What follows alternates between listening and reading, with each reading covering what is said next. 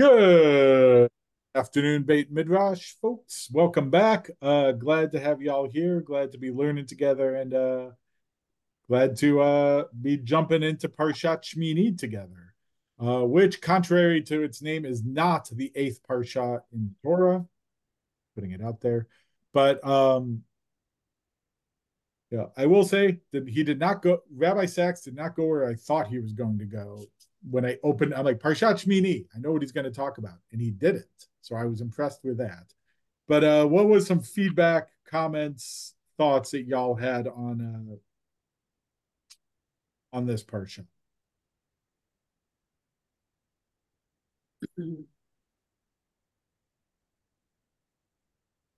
Okay, I gave y'all 30 seconds.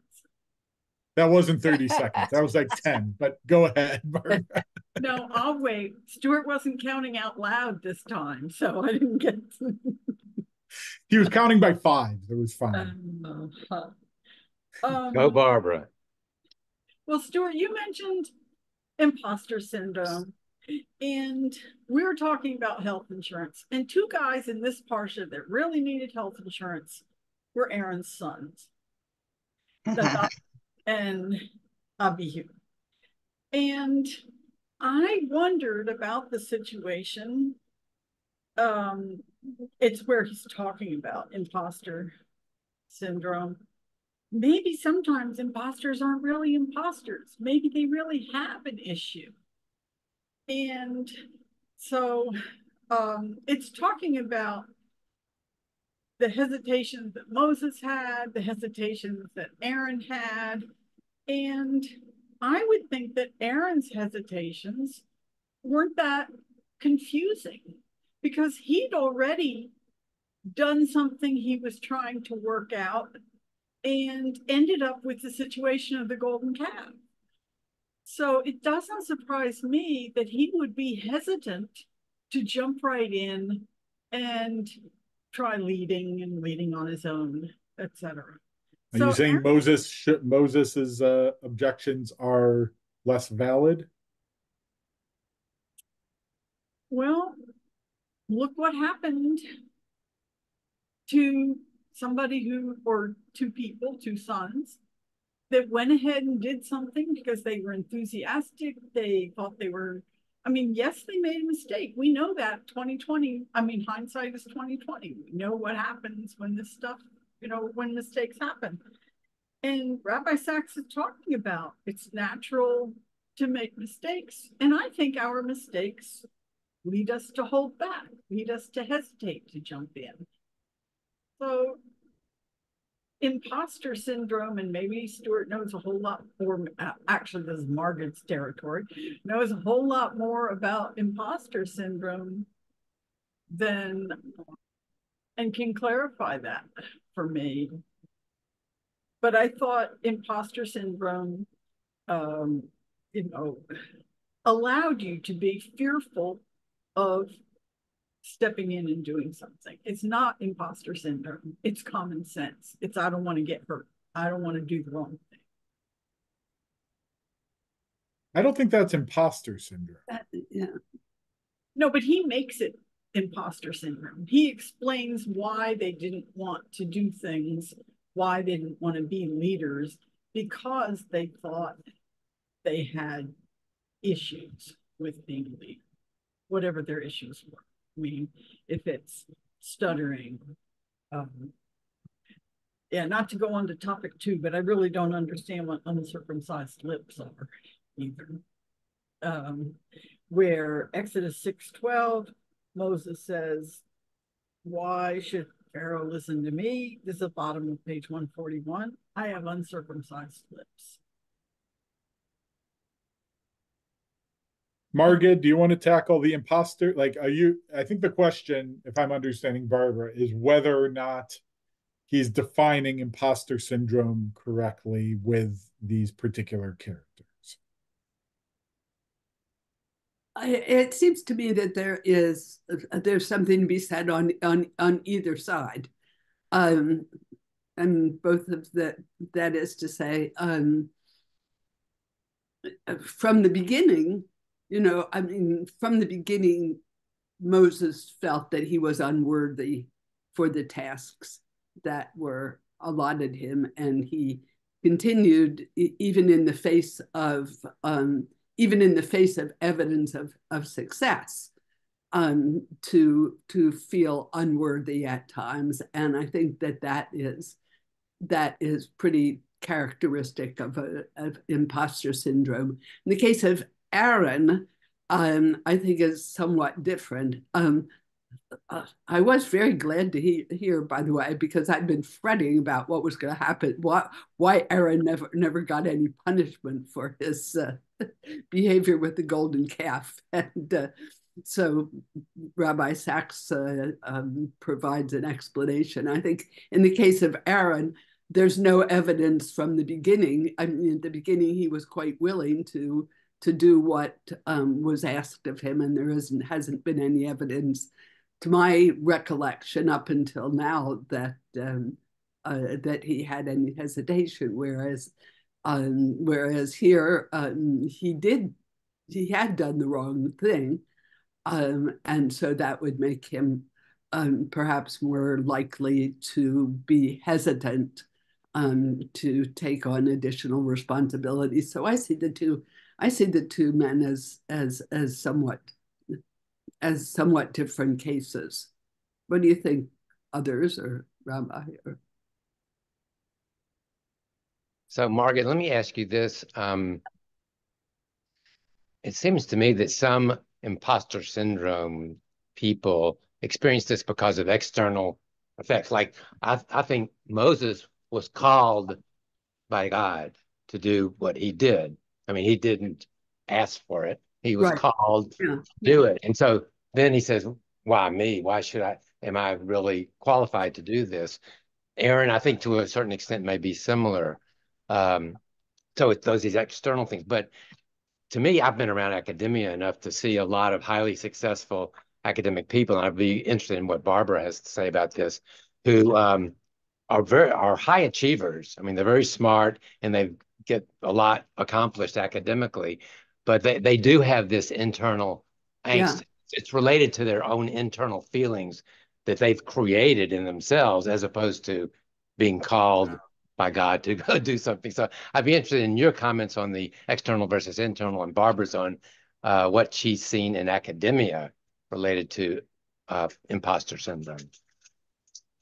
Well, in a way, the external, I don't know, I'm just winging it here, but in a way, I'm not. Aren't we all? Convinced about the internal, only in the sense that oh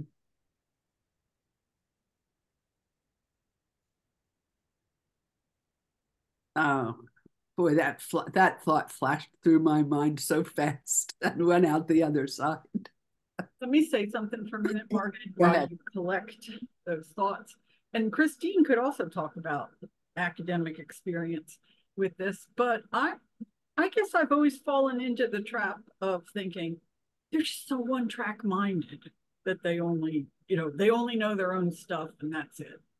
So, I mean, and that's the first thing that comes to my mind. So to really answer your question, Stuart or Barbara Royal, whoever you are today, Stuart, I would say that, I mean, I haven't done any particular notice of this. Some of these academic people are too close to me. I wouldn't dare say why they do this, why they do this. Just, I think that it's possible that some people get very wrapped up in a very small amount of things they want to focus on. So they're really experts in a very narrow field of sorts. Right. Which makes it but then they have to take on other, like, teaching responsibilities, things that are outside their immediate expertise, and they feel inadequate when you're really thinking about something different. It's tough to remember to bring your wife flowers when you're thinking. What do you think, Christine? Well, I've been in academia now for 20 years. Ha! Wow, that's hard to believe. And, it's interesting. I remember my shrink in graduate school introducing me to the idea of imposter syndrome, because I was struggling with it even then. And my current shrink says she sees it all the time in her practice, especially in women, in academia in particular. I mean, I can't speak for others, but, you know, when I'd been here for 13 years when I applied for the associate dean for the honors college position, and I was certain I wouldn't get it. I was like, what's the point of even applying?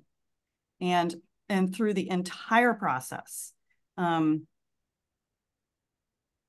remember running into one of the other candidates on his way out of the interview and thinking, ah, crap, there's no way I'm going to get this job. And here I am, associate dean for 5 years. And I don't know. I don't know if it's an issue of being siloed, as has been implied here, that, you know, that we just have a narrow focus. I think actually that in academia, what we spend our whole lives doing is learning how to think, and that is cross-applied in a multitude of ways. And certainly everything I did as an opera director had much more application to me being an associate dean than I ever thought it would.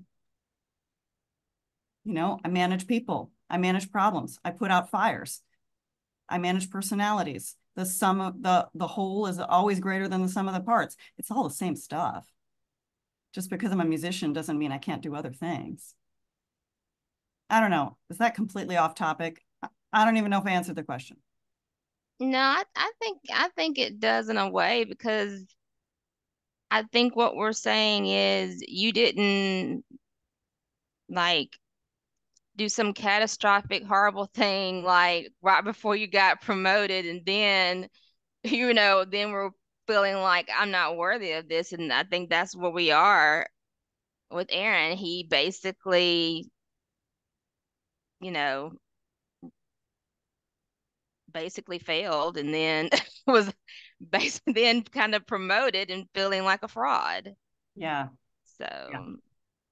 you know, I definitely see that. But at first I thought it was going to be the case where it would have been, I thought he was going to say it was his, well, he did say that it was his opportunity to kind of redeem himself in a way. But at the same time, it was also, I don't want to say punishment, but it was his he should have been the one, if anyone was going to be the one, to be the representative for the sin that had been committed, I guess you could say. As I recall, we only see Aaron expressing any self-doubts that one time.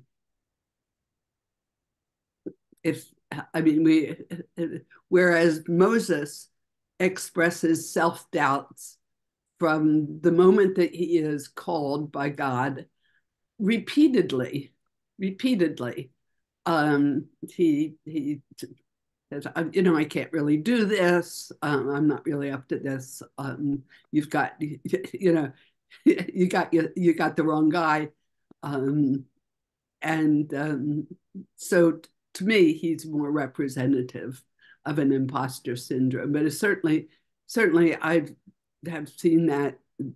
I've felt that at times, you know, when I felt you know, somebody tells me, "Oh, you're such a good psychologist," and then all I can think of is all the people that I didn't help, or if I could think, you know, back, if I could redo things with them, I would have.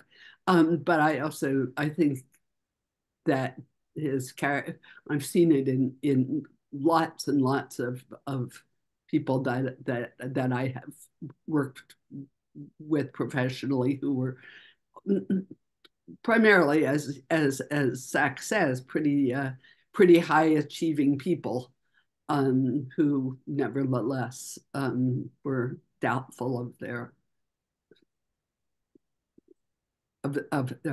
abilities, or that they deserved the accolades. Yeah, I had a thought, and I'm dating myself a little here. of old Wayne's World.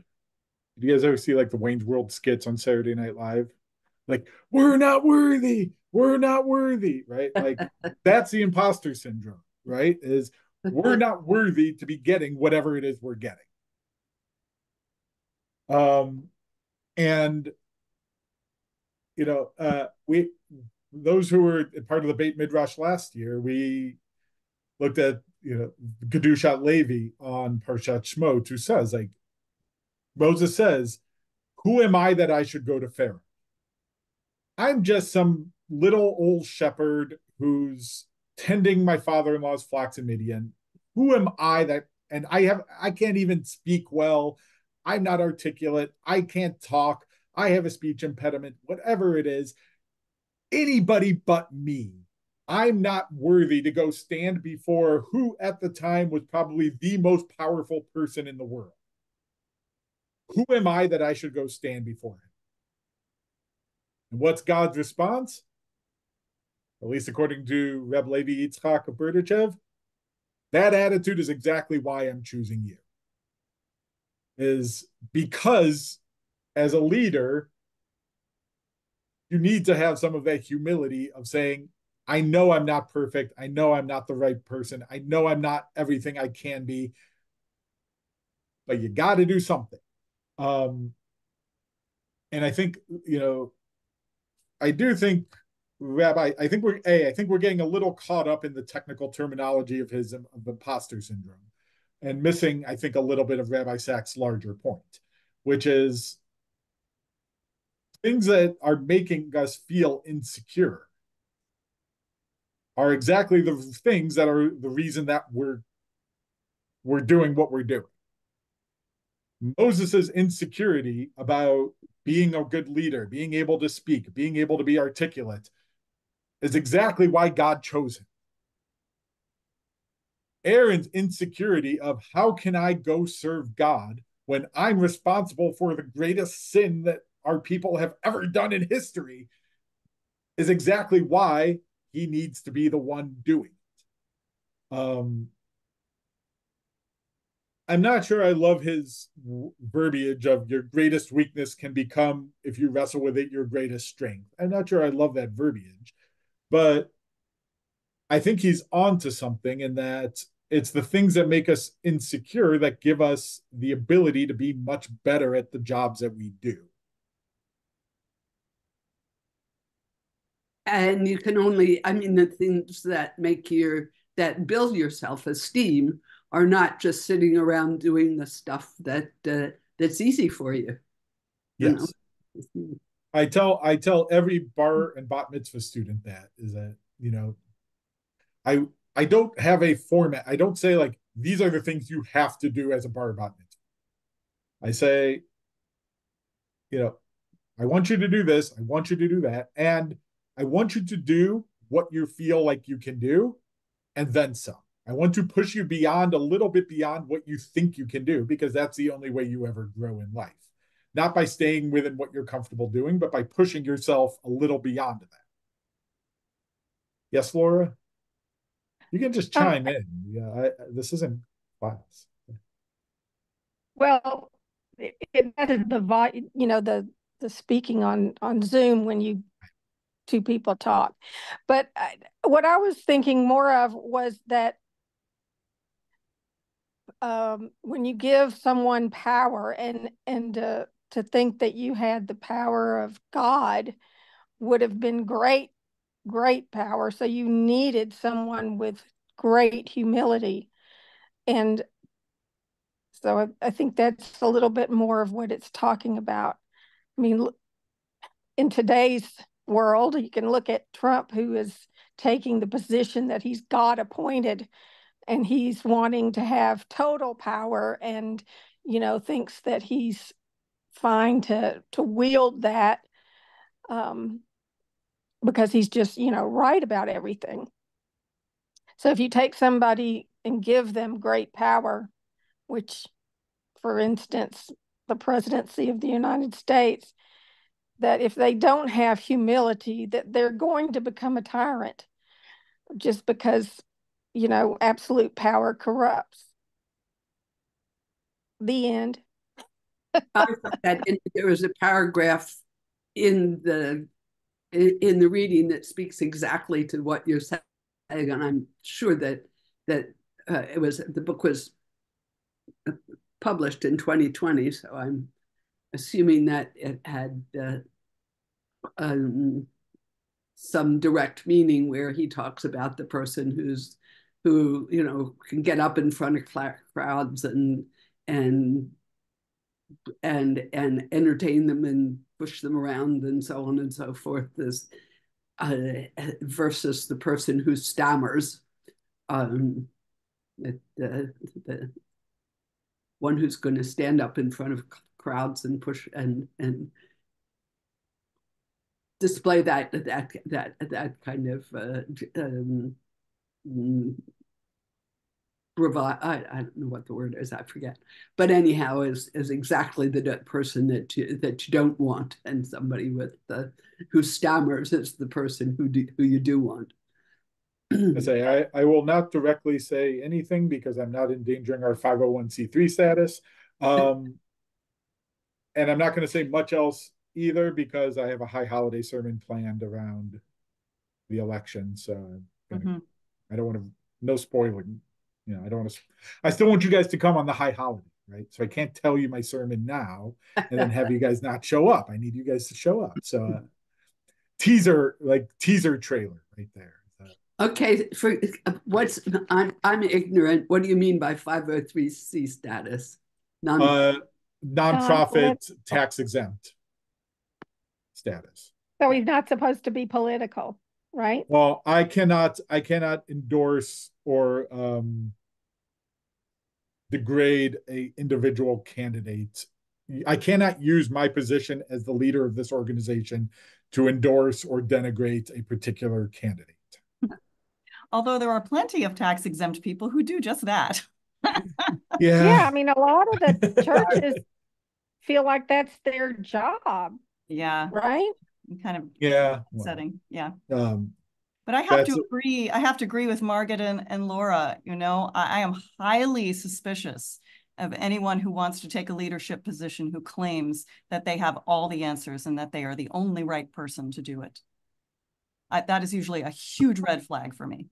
I say the teaser for one of my high holiday sermons is along the lines of beware of people who seek out power. Right. You look at most of our tradition, it's the people who don't seek out power who end up being the best leaders. So beware of those who are seeking additional power because that's usually those people tend not to end up doing good things in our tradition. Gosh, when are the high holidays? I believe the first night of Rosh Hashanah, I believe, is October 1st. Are you going to let us know ahead of time which night we should come in to hear the rest of the sermon? No. You got to come to all of them, and that way you know which one. You won't miss it. Oh, man, I want a position of power so that I can tell you which night is convenient for me to show up. Well, I'm so glad that we got around to my point because I was carefully ignored all the time I had my hand up. I'm glad we got around to it. Thank you. I'm looking at where you guys are on the screen. Yes, TK? I'm a little, I think that the idea of people having doubts about themselves in itself is quite interesting. And, I feel like an imposter all the time. Y'all excuse my gravelly throat. But I think part of it is because we walk around without really access to what I'll call the deep mind, your deep mind, which is your whole mind body, whatever that is, which could be a whole other conversation. but we go around with just our conscious minds available to us until we need something and it pulls up. And so many times I'll go, like I have a big talk coming up tomorrow, and I really have not been able to focus on knowing what I'm going to say. And I have to kind of trust that I know that it'll come when I want it, because that's what it does. And so I do feel like an imposter when I stand up, and then these words come out and I'm like, where the hell did they come from? And I don't know. And I think people who assume they know things when they really are walking around not knowing. And it's the same kind of thing that we talked about before about artists, musicians, writers, painters, whatever, the medium, that it feels when you get in the groove of it, when you are expressing yourself, you don't know where it comes from, you being the conscious mind. Yeah, I think somebody was telling me recently that they saw some research that I think it imagined the mind as an iceberg. Yes.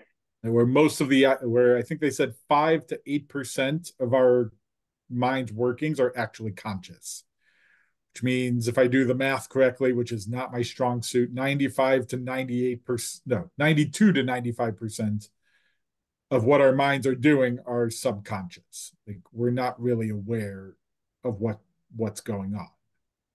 I don't think I don't think it's even just the mind. You know, I mean, I think we think, I think what's going on in the body also is, I mean, I don't mean the obvious things like, we can't feel our stomach digesting most of the time or something like that. I mean that, the things that are going on in our body affect things going on in our minds in ways that we're not conscious, that we are not conscious of. That's part of the iceberg that's under the water. Yeah. But it in a way that feels kind of strange when we think about it. That is us. So you can you can stand up to do something and just you can. I think I'm just going to trust God to speak through me or whatever, and it happens, or it appears to happen. It feels like an external something is running through you, or you can just say, I'm going to trust my subconscious to come up with, to digest and have some way of speaking this ideas in a way that will be understandable and be meaningful to other people, even though right before it comes out of my mouth, I have no idea what it is. I say there's a Hasidic Rebbe, the Maori Naim from Chernobyl. Some of you, I think, have heard me say this before, who, if you look through his book, there's some parshiot where there's no commentary. So I asked one of my teachers, why is there no commentary? And they said, so it's kind of interesting. What would happen, he was a little unique in this, is that he would give his drash on Saturday afternoon. His students would kind of remember it, and then after Shabbat, they'd write it down. That's kind of normal. But the Chernobyl Rebbe would want to look it over after they wrote it down. If he remembered saying it, he would tell them to burn it, because he was the one saying it. Whereas if he didn't remember saying it, then God was speaking through him, and he was just the conduit and the vehicle through which God was delivering the message. But if he remembered saying it, that means he was coming up with it himself, and they should just burn it, which is why there's some parshiot that are burned, because he remembered saying it. He's like, can't publish it. It has to be God's word, not mine. That is very interesting. Right. I just think of, my own senility, and that's quite hilarious. Well, I mean, that's a possibility too, is that he just didn't remember saying it, but then it was fine. I mean, Kind of takes the focus off of his memory problem. Well, TK, I have to say I am in awe of you because I have had that experience. I've had that experience a bunch of times, but I don't think I could trust myself to get up in front of a group of people and believe that I'm going to have that experience today. Well, it's either that or write down every single word and read it. Mm-hmm. Or maybe have some notes or something, but I tend to kind of wander around, so. I think part of that is that she knows her subject matter so well that she can just start talking and, you know, which way it goes. Otherwise, she'll get too bored with her same speech every time. She's maybe I can make herself, a physician, right? Well, I'm sorry. Make a physician comment. You know, I think some of what we're talking about today is uncertainty, whether you're certain or uncertain about what your capabilities are in a certain dimension. You know, patients come in to see physicians and they want to know the diagnosis. What's wrong with me, doctor, right? And they want you are happiest when you feel like your doctor is certain that, that you have XYZ problem. In fact, you know, diagnosis is all statistics. I mean, if you're 95% accurate in making a diagnosis, that means that 5% of the time you're wrong or it's something else. But you have to project yourselves as being 100% confident when you can at most be 95% confident. So to the residents that I teach, I usually tell them, use this dictum: often in error, never in doubt. Often in error, never in doubt. And so that will save you at least your concept of yourself, your insecurities and uncertainties in yourself. Very well. And I think that's hard for us to do generally, is to live with that uncertainty. It's unsettling, right? To not know what the answer is, to not know that what we're doing is the right thing, to deal with it, to deal with just, am I worthy? You know, as a doctor, you know, you learn a lot to actually know it, right? Like, sure, you read it in a book, but you know, who are you to look at this person and actually know what it is? Yeah. And know it well enough that you can heal them. Right. Well, there's the science of medicine, which we learn in medical school, and there's the art of medicine, right, which we learn somewhat in school, but I think you learn over your practice and over your life about how to be a better artist and not just a scientist. And, you know, I think a little bit to Margaret's point before, you know, yes, Moses, particularly at the beginning, comes off as very like, you know, they didn't listen to me. I told you they weren't going to listen to me. You know, I'm not worthy. I can't do this. I can't do this by myself. Over time, he gets a little, as he gets into it, he grows as a leader. He gets a little more certain. He gets a little more experience. He gets a little more into it, and he does a pretty good job. Same thing with Aaron. Aaron is a little, you know, uncertain here. But, you know, once he walks into the role, he does a great job. And I think that's a little bit what Stuart's talking about too, right? Is that, you know, there's some uncertainty at the beginning. That's fine. But with the experience, you get more confidence as you gain more experience doing it. And do you ever feel like less of an imposter?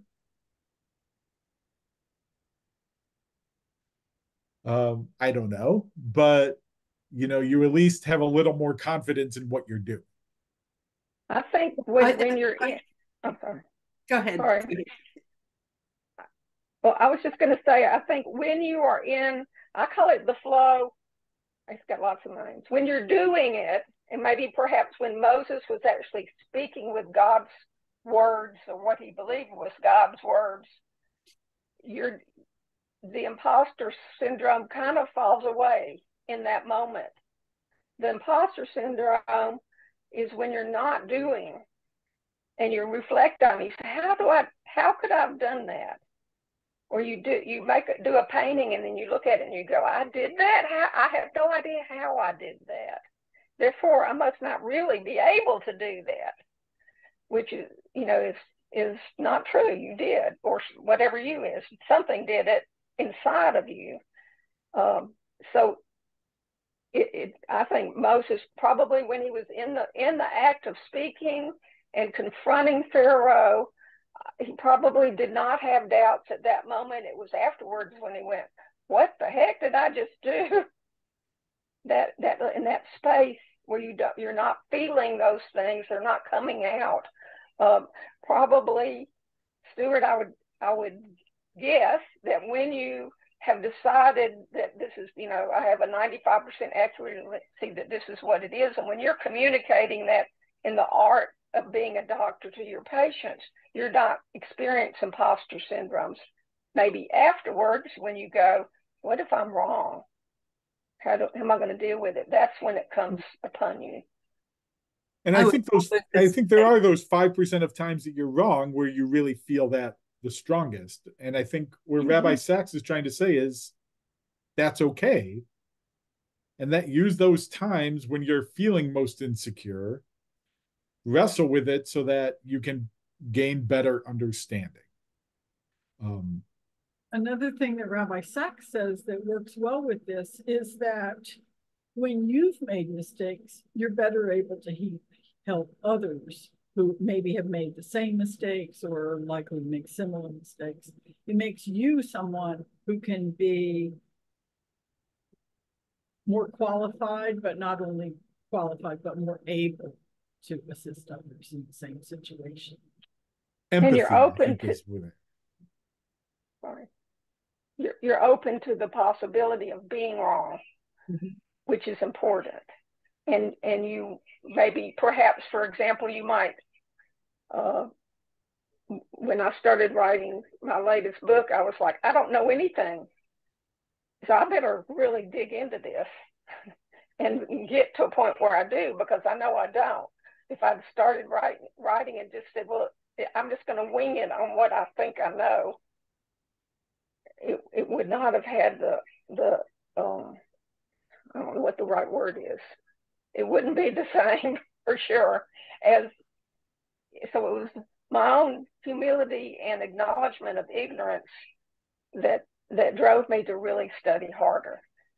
And I think that's true I think in that is somehow encapsulated what humility is about. And when you're talking to someone and they have a different perspective than you do, if you can have the humility to say, I've been wrong before, and perhaps there's something in what this person is saying that I need to open to and listen to and explore.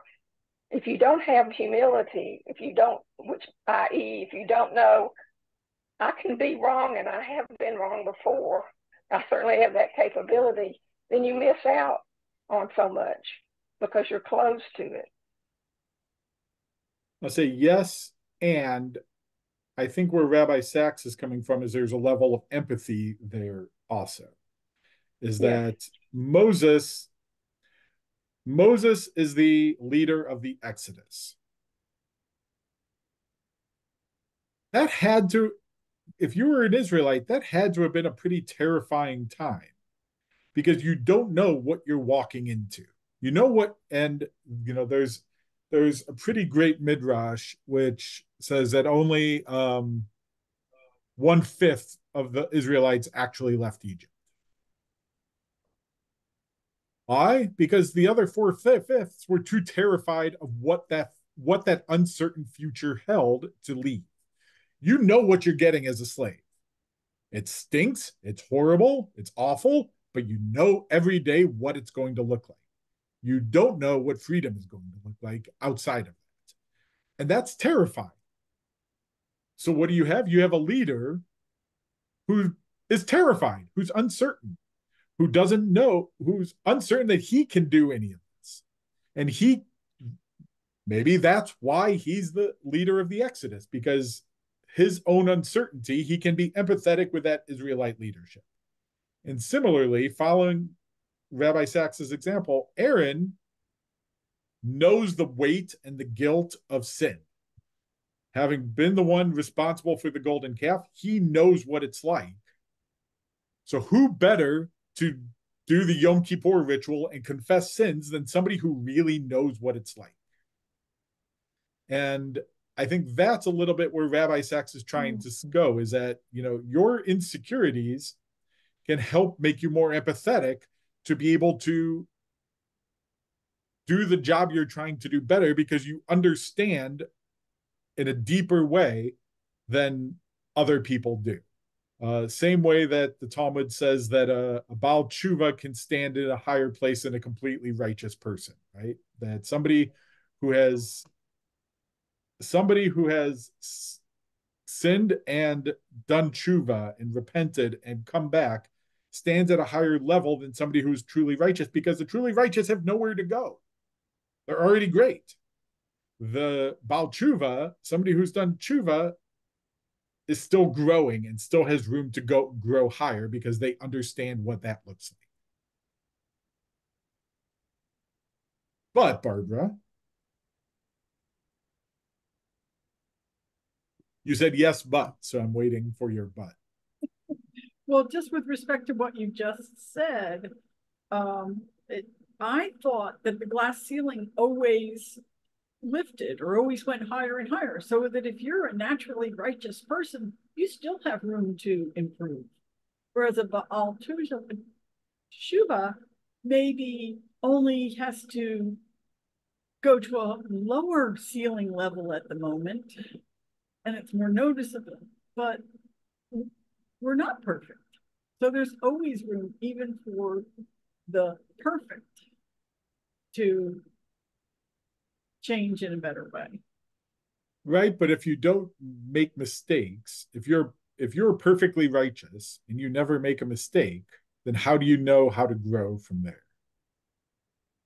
Maybe your problem is that you never make mistakes, or don't think you ever make mistakes, and you just don't recognize that you never make mistakes. Well, part of the imposter syndrome can be, there's an evil associated with it. People who have been highly successful and then do their next research project and things are not working out well.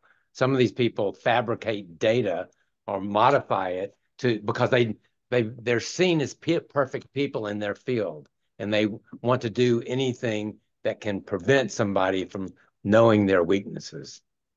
Yeah. I know the answer to that. Tell me. I'm so sorry. I have to go to geology. May I? So I really don't want to do this if it's 2 minutes that you don't want to spend, but how about the earthquake in Taiwan? 7.4 earthquake on the east coast of Taiwan this week. And how many people were killed? Few. It's a highly populous country. The earthquake was shallow. It was a reverse fault, which means the ground lifted. The shallow earthquake, the more shallow earthquakes are, the more dangerous they are, because closer to the surface of the earth, they create more shaking. If it's a deep earthquake, it's a little flat. But the interesting thing about it is why were so few people killed. So we're talking about Taiwan, populated area, high-rise buildings. You've probably seen pictures of high-rise buildings leaning on their sides. And you can do something about it. And what you can do is look for how do you make it safer for people that live in these areas.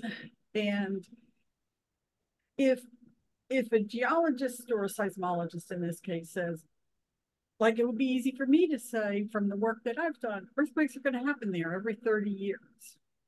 Are we going to wipe out thousands of people every 30 years? You look at mainland China, 40 years ago, they had a major earthquake. Maybe time flies, maybe it's 50 years now since the main earthquake at Tangshan in China. Hundreds of thousands of people were killed. Well, what happened in the meantime to make it so different from Taiwan, also affected by a major fault? And that is better buildings, different building codes, more restrictions. So even if you make mistakes and you're wrong and you are very focused on a particular area, I'm trying to think of all the things that Stuart used as his categorizations. There are ways to still work to try to overcome the failure. And so maybe you go into, as I did for years, predicting large late aftershocks. So you have this 7.4, there've already been a dozen aftershocks bigger than 5, which is damaging, or a dozen plus by now. And still these large damaging, potentially damaging aftershocks haven't killed people. And it's because what we learned about the problem and or what they applied in terms of knowledge. I don't have the pictures. So you're back to overcoming a problem, even though, can we predict earthquakes? No, we're not perfect. We're not able to do it. And I think I've spent my 2 minutes on the Taiwan earthquake. You can text me afterwards or email afterwards. But for me, that's a problem of science. Science isn't able to do it, much as we think various people know about the Earth's surface or about the areas that are affected by plate tectonics and going to have earthquakes. What you have to do is look for the workaround. So as the doctor, Stuart, when you're in that 5% where you don't know, don't you still make recommendations? Yes, you have to. Yeah, I mean, you have to give your opinion, but I think you can always tell people, I'm 80% confident, I'm 50% confident, I'm 95% confident. I mean, if you have good communication, then I think people can accept the fact that you're only you're only 50% confident in doing this. And what do we need to do do we need to do anything, or what do we need to do to improve our diagnosis? Who are you waving at, Rabbi? I was waiting. TK and Laura said they need to go, so just waiting to buy them. Look, I think there's another danger. You know, Stuart, you talked about some dangers in imposter syndrome. I think there's another one too, though, in which you are so frozen by your feelings of unworthiness that you don't do anything. That you're so frozen by that 5% chance that you're wrong that you won't make the diagnosis, or you get so caught up. I think that's a different danger in the imposter syndrome, is that we feel so unworthy, we just feel like we can't do anything else. And there's one of my teachers said there's a level at which humility becomes a sin. When you become so humble that you feel like you can't and won't do anything because you're so humble you won't do anything, it becomes a transgression. So there is some balance in there too, which is where I think Rabbi Sacks comes in also and says, that wrong page. The mystery at the heart of Judaism is not our faith in God, it is God's faith in us. That, we have to believe not only in ourselves, not only in God, but that God believes in us also. And that if God believes in us, then maybe we can move forward to actually do what we need to be doing. Yeah, I mean, I think we've talked about, I don't know what the right word is, Judaism being a doer religion, that we respond to things. And this is, of course, going back to so many problems that the Jews have had over the millennia, Holocaust being the most horrible recent one, that, it was that concept of Jews being slaughtered, walking to their area of being slaughtered and not doing anything about it. And if we've learned anything from that, and that, of course, could apply to today, what's happening in Gaza, you have to do something, hopefully correctly. Do something. You can't just sit there and be paralyzed and do nothing. Yes. You do your best to do it correctly, and you learn from the mistakes you make along the way, just like everybody else does. Yes. But that takes some of what Rabbi Sacks says too. You have to wrestle with it when it happens too. That those things that make you feel insecure, you need to wrestle with so that you can grow and utilize them for a benefit too. Even if you're not fully resolved, even if you're not fully at peace with them, you still can use them to your benefit.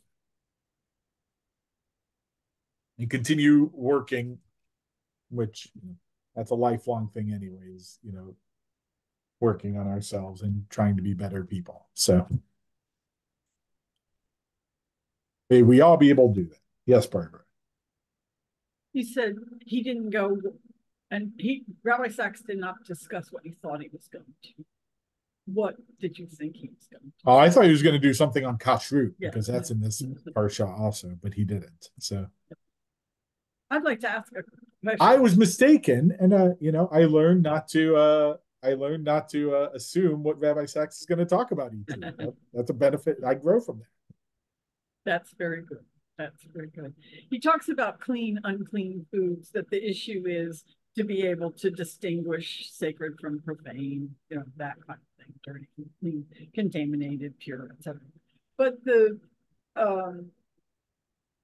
when the parsha is going through all these laws of kashrut, it talks about touching an unclean animal. Suppose I had, like a cheeseburger in here or something, that even if I touch the container, it makes me unclean, but I'm fine by nightfall. Then I get clean again. What about if you actually eat it? Is it the same thing, or is it worse to eat the cheeseburger? That's a more complicated question we might have to tackle another time. But I think the short version is I don't know how you would eat it without touching it. Touch it first and then eat it. So I think the short version is, somewhat depends on context. Eating it for eating it is probably the same as touching it, but you'd be touching it to eat it anyway, unless you're tying your hands behind your back and going, pie eating style. Like if I work in McDonald's and I'm passing out cheeseburgers. Yeah, I don't think I'd have to go back and double check. I don't think the reference is necessarily to cheeseburgers. It's more to like unclean animal carcass. Oh, right. So it's more like you come in contact with a dead lizard, for example, or a dead mouse. That's different than a cheeseburger. Okay, I didn't think about it that way. Yeah, it is. That's my recollection. I'd have to go back and look at it again, but I think that's my recollection. Parsha doesn't mention cheeseburgers, but that's all right, everybody. Thank you for coming. Thank you for learning together. I am not going to be here next week, so but I will send y'all an email and remind you guys. But be well. If I don't see you before then, have a good Shabbat, and looking forward to learning with y'all soon. Am I taking next week, or are we not meeting next week, folks? We'll meet. Whoever wants to lead can lead, but I'll put that out in email. But let me know if I'm not to continue fixing what I was planning to say, folks. Margaret, whoever.